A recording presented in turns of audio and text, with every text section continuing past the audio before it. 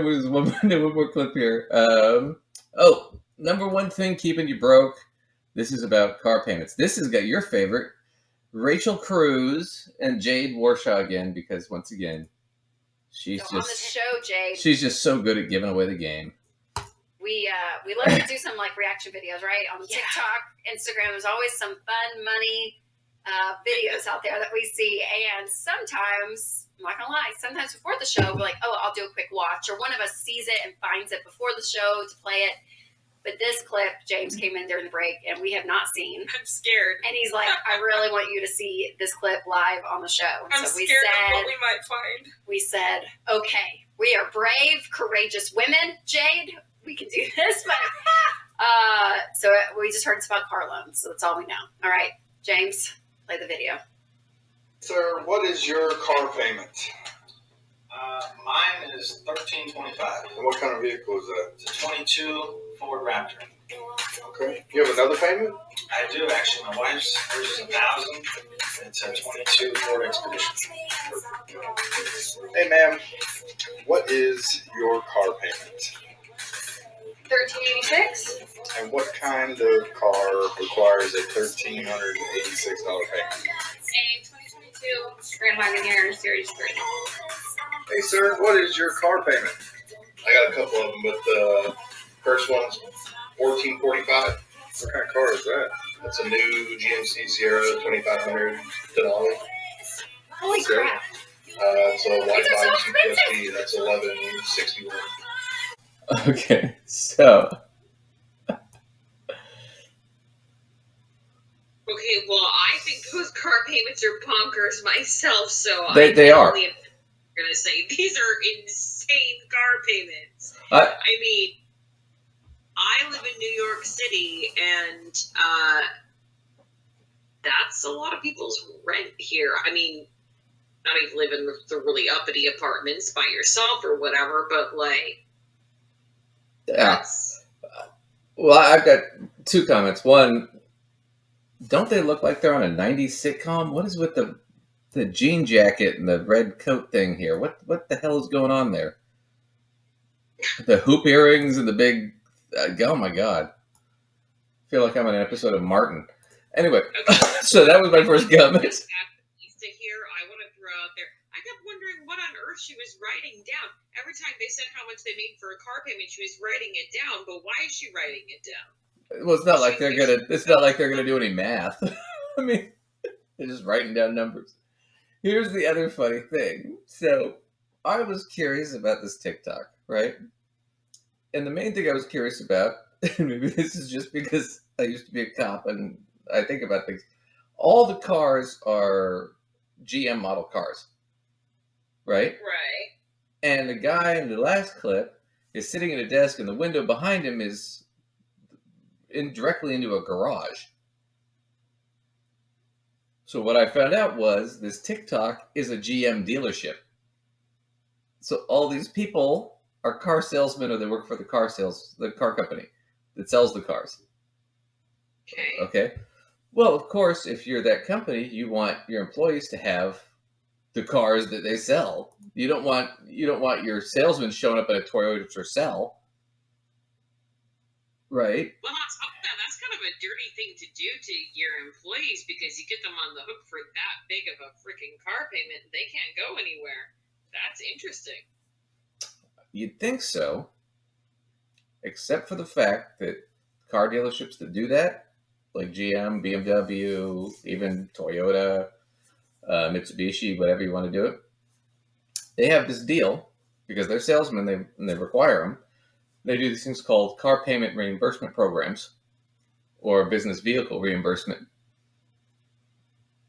So they're not paying the total amount of that $1,000 car payment. They're paying probably 20% of it, if at all, depending on the dealership. So that $1,400 is probably like $300. Because the dealership's paying, and the beauty of it is the dealership gets a deal through GM, and GM gets to take a huge write-off. Okay, so there's the question is, what was the point in that TikTok video? Because did we see the very, very beginning of it where they kind of like give us the, they frame it where they kind of tell us what the point is? What was the point of this video? Like who? I didn't get the whole video. Created it and what purpose? I didn't get the whole video, but my understanding from what I saw of it was the point is this is a brag about you could have, one of these really expensive cars as a perk if you work for a car dealership like this. Oh. It's a recruitment video. It's So not. the It's not a. video, It's not a shame they video. sort of whacked off the beginning and ending parts of it that give you the context. Because I was wondering the whole time, what's the context for this thing? I really thought those dollar amounts were insane. They are insane. But I wanted to know the context, like why was this video even put out? That was what it But was. it's recruitment, and probably the part that's being left out is how much they actually pay of those amounts. That's They right. really say the total amount. Right. For sure. Right. Which is the point is look at how expensive these car payments are that these guys have that they're not paying. So if you work for a car dealership, even though you're making $60,000 or $70,000 a year working there, you could still be driving a car that, somebody making $150,000 could afford. That was the whole deal. It's a perk. They're selling the perk of working here. Once again, they never do any research. And we always laugh about it because they have, the company's worth hundreds of millions, Ramsey Solutions that they work for. They're there on camera. They've got people working they've got multiple cameras, right? They've got people working the cameras. They've got producers in the booth. They've got all kinds of people to help them. And nobody can do 5 minutes worth of research. And yet I can do it here. And you know what our budget is? Our budget's nothing. This is our budget sheet, guys. That's This is right. our budget sheet. In the magical days in the future, if our budget goes up, we'll let you know what our budget is. But we're not going to, right now it's nothing. But that's my point is, they don't even know that.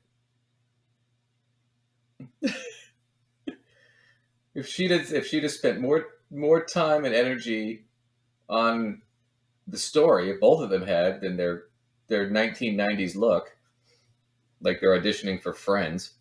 I mean, it's just. But let's watch them get all worked up about it. Once again, financial experts, you need to listen to them if you want to be rich, even though they have no idea what they're looking at. Oh my gosh. Okay, so the video is a guy with a phone going through it. It looks like an office. I don't even know where they are. Asking different people what their car payments are. So they're there on video. It's a car dealership. Oh, it's a car dealership. It's the people that work at the dealership. Oh, so they knew it was a dealership. They should have known this. These are their cars, James. Y'all, Well, I can't speak, Rachel. Talking about, holy crap! Can I say that? When I use an I have example, no when I just words. use an example of a car payment on the show, and I'm like, yeah, a $500 car payment, like Well, yeah. that feels big. We're talking in the thousands. I was prepared to talk about the average car payment, which is like $717. I was prepared to yell at people for $717. My guy has a $1,400 for car one. For one car. One car. For one car. Oh Lord. So that's what's crazy is I'm sorry. Rachel, I'm sorry. give us some vibes, Jane. Oh, You got this. Oh my gosh. Oh my God. Rachel. Go, Jane. Just go. What is happening? Go. These people are dumb. This is the stupidest thing I've ever heard. Rachel, you are so... Look, they're stupid. These people are so stupid. Oh, except for they're not paying these payments. The car dealership's paying. GM's paying. I'm not even really upset at the personalities. I kind of feel like their researchers, the people who prepared their show notes and whatever, gave them no context. Like the people who found these videos and put them in front of them didn't give them any real data, so they literally set them up to lose their minds about something rather than give them the whole story. And I Well, I but know that that speaks extremely well for the organization, but I'm actually not feeling the need to say anything bad about the actual personalities themselves on that one. I'm going to disagree with you on that, and here's why. Okay. Sure, hit me with it. If I give you a sound sheet and it's a clip and I haven't researched it or something, or you watch it and you flip out about it, and I've given you no context and you sound like an idiot, it's not my fault. You should have fucking double checked. If you're going to get up there and say something, you need to make sure that what you're saying is true. You can't blame your assistant. I think we should delete most of our videos because No, I know, but I'm watching them totally blindly. well, no, but we explain that you're watching them blind. Oh yeah, I say that. I don't pretend that I've seen it before. I literally say I. No, but I also know, but I also give the sound sheets and I show you that I have context, and I know what we're looking at and why. I'm not just blindly throwing shit out there. I mean, a couple times we've done that, but that's more of stuff that we know we don't have to. I'm just being very honest that sometimes I've seen these, but many times I haven't seen them. No, but I'm just saying the bottom line is you don't have to worry about it because we have context beforehand. Yeah, that's true. Yeah. And you do get a sound sheet, and I do give you notes with context.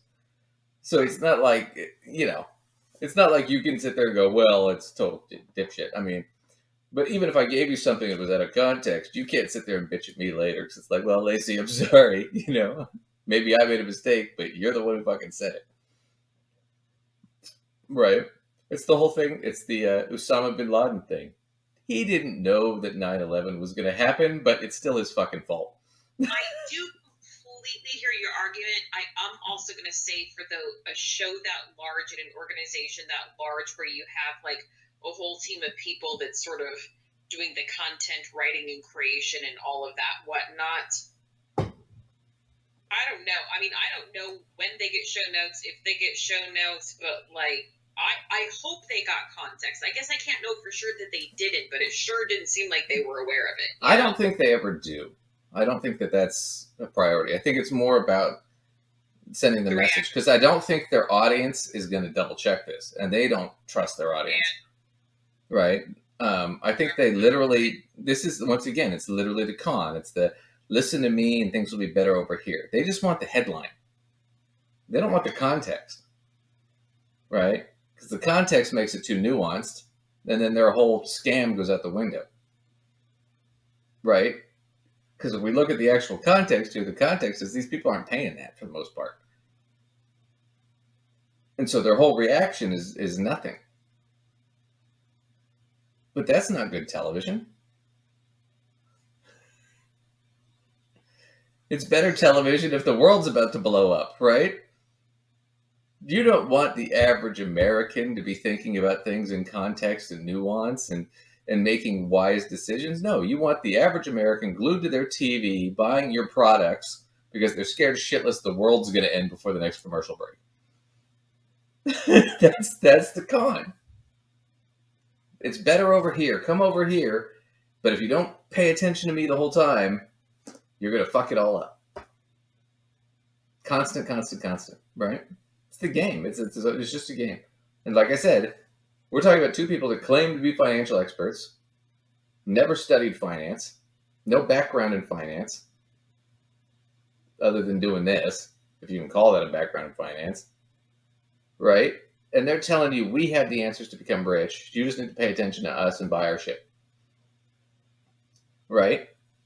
Versus me, who's worked in finance for 10 years, executive certificate of financial planning, master's of science in finance. You've been a financial coach for years and years and years. You worked in banking. You've done accounting. Right? Right. We've worked with a lot of individual clients. Lots of experience. We don't have the budget and the money they do. But you can sit there and say, well, you guys are idiots. I'm like, well, yeah, maybe, but we're not liars. And we actually read the fucking articles and we double check the source. Goes back to our Sesame Street. One of these things is not like the other. One of these things just doesn't belong. right, let's dive back into to this Friends episode. God, these outfits are ridiculous. So kind. And you need to pray for me right now because this is, I've lost my words. It's the dumbest thing I've ever heard. 13, 14, 1,200 on cars, on one vehicle. You are stealing. You are robbing from your future. You're robbing. Except for you're not paying it. The company's paying for it. You're robbing yourself. I said it before the break. I said, Rachel, the car payment, that is the thing. That is the gap that keeps the middle class from becoming and building wealth. Because if you invested that car payment, what it would be. It would be. If I was prepared, like I said, I was prepared to talk about the average car payment, $717 for one person. And if you invested that money just over 30 years at a 10% rate, that's over $1.4 million. Yeah, $1.4 million. Oh, this is the other little trick. So, once again, they're not going to do the math. We could have done the math. I could do the math now if we wanted. She said that 1,717. Okay, if you invest it just 30 years, Lacey. Just 30 years, right? Just, more than 2/3 of your life. Closer to 3/4. Just that amount of time. If you just invested that long, right? Then you could have $1.4 million. Granted, you'll be in your 60s or 70s by the time you get it, right? And even then, that 1.4 million in today's dollars, right, when equivalent to today's dollars, is not as much money. It's not 1.4 million today. It's 1.4 million 30 years from now, right? And I can even do that one real quick. So we want to do 1.4 million in the future. And we'll do inflation. That would be 450,000, 58,000 a day, something like that. Right? So not quite as much money as they're advertising it to be. Right? So this whole thing is just a fucking game. It's a shell game at the end of the day. Right? So, see, if you just listen to us, that could be $1.4 million. And you're sitting there thinking, ooh, $1.4 million, that's a lot of money. Yeah. But in the future, that's not going to be worth 1.4. It's going to be worth about 458. And that's if you're getting your 10% interest. Which, if you look at the track record of the market of the last 30 years, it's only been 8 on average. In the last 20, it's only been 7. And it could be less if you're not somebody who's really paying that much attention to those investments. And I'm not trying to throw people under the bus, but people just sort of set it, forget it, and literally don't go back and look at it. So they might not actually be, I'm optimistic and I like that 10% number, but like my 10, your 8, whatever, if they're setting it, forgetting it, not looking at it again, they might not be getting even anywhere close to either of them. It's why when I do market projections, I just use 6. Because if I'm wrong on the downside, not on the upside. So I'm not over promising shit. Right. That's been my whole motto as a businessman is under promise and over deliver. Right. That way everybody's happier, right? Right. When they get 10, they're thrilled, as opposed to they get 8 and they're ticked off. Right. That's just the general rule. But I still love it. They're financial experts. Give them your money. Buy their products. Buy their advertising shit. Buy their apps. Buy their books. They know what they're talking about, but they don't even know what they were looking at. What I want to know, and I know we're not going to learn that in this segment, but going back to what I said before, whomever you choose to work with, whether it's a coach or an accountant or a financial planner, etc., you want somebody that is a little further along than you are and can teach you things you don't know yet. Sure. And I just can't help but wonder if either of those experts are further along than the people they're trying to teach. Well, in the sense that they've been given more money in their lives, yeah. But in the sense that they've earned it or got there, I doubt it. I especially know that's true with Rachel. Or skill-wise, in terms of knowing what literally to do, like from experiencing doing it. Oh, they have none. Like I said, none of these. That's the thing about all the people with Dave Ramsey. None of them have any real experience. Right.